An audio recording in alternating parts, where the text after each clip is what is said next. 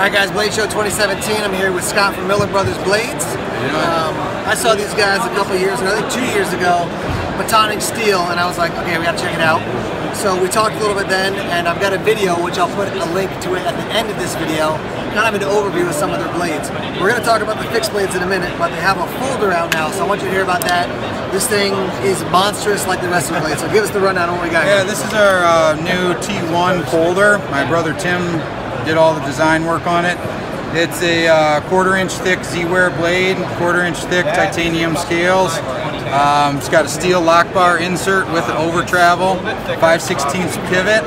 It locks up in 2 places, right here, and then also in the internal lock stop pin back there.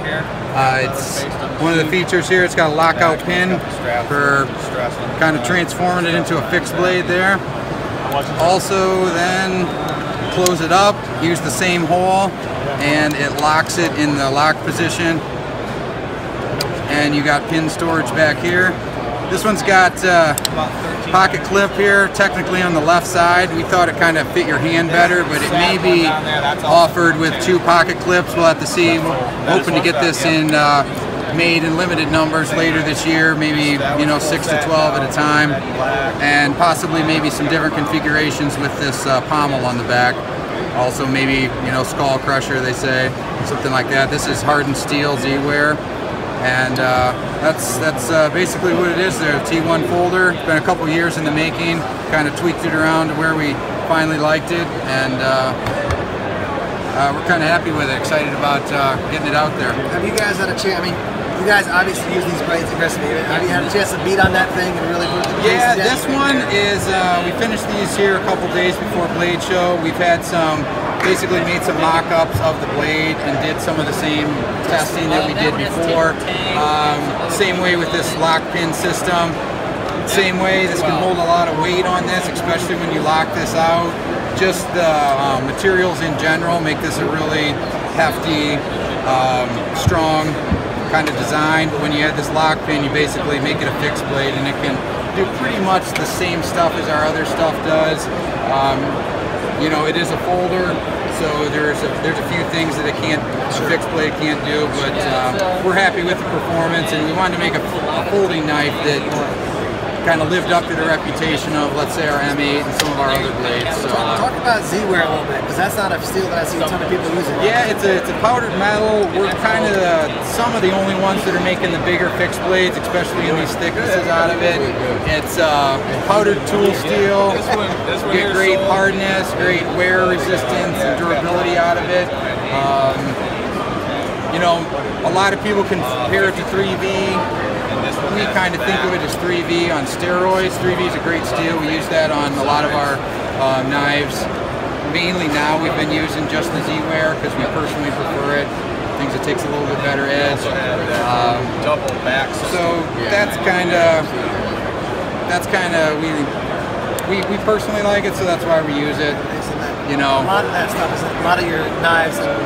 Yeah, knives and swords are in there. We do a little bit with the Z-Tough too, which is made by Zap Metals as well.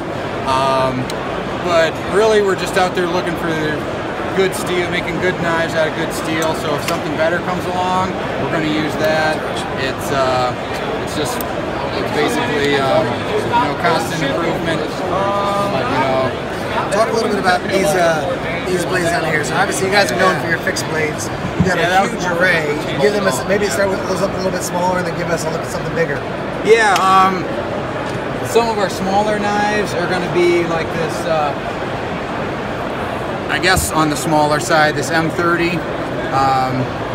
About a 5.5 inch blade. We make some a little bit smaller than this, but honestly, this is kind of on our side of small compared to especially like this M10. We do a lot of, this is probably one of our most popular knives, the M8, the one that we pounded down through the steel, but we do some custom variations of that, like this one here is a little bit longer blade. Of course, then moving up to the other sides, this is our jungle sword, which is like the largest single hand that we make, the longest blade. Then we move into double hand, of course, like the M2, which kind of the blade that got it all started. And course, there's variations like here. It's one of our compact walkies. This is our M19, and here we found this is kind of a good kind of a camp sword, I guess. This is our M4S, great for taking down trees, chopping wood. Just as a note, you just said camp sword. Yeah, camp just sword. To give you a sense of that's one of our, I guess, our phrases that we use. Because I mean, when I'm going out camping, we make axes and stuff. Personally, I would take this over an axe just because it offers a lot of versatility.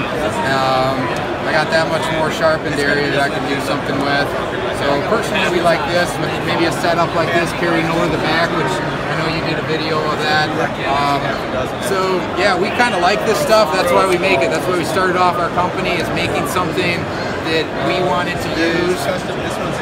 We couldn't find a sword like this, so we started making that. Like I said, it kind of got it all started. And then we just kind of went on from there. What kind of knives we wanted to make, we made what we wanted to use.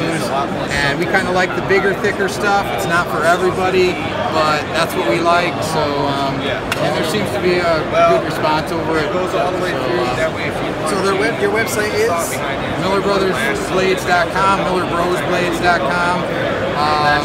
You know, just Google us, it will come right up on there too. So sign up for our newsletter. That's the best way to get one of these knives because we've had a lot of demand for them.